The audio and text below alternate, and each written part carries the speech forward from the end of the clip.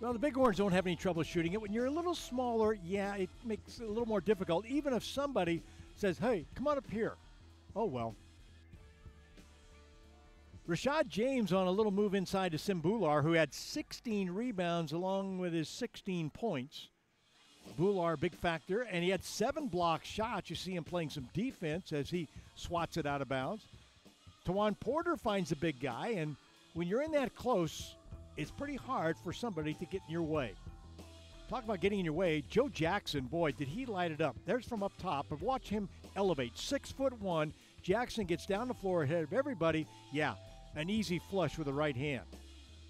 But that wasn't his only one. Watch Jackson on the move here. Yep, beat the pack, and you go up with 2 hands. David Stockton, another great night for him, shooting from everywhere on the floor, a little floater. Stockton with 32 points to go with 11 assists.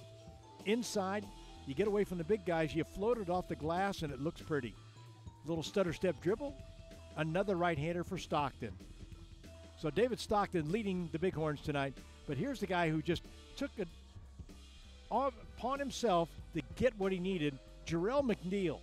Go outside, he'll go inside. What a night McNeil had.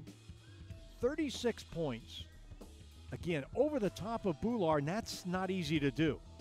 Final score, the Jam, they have now beaten the Horns 4 of 5 meetings, 127-118 the final.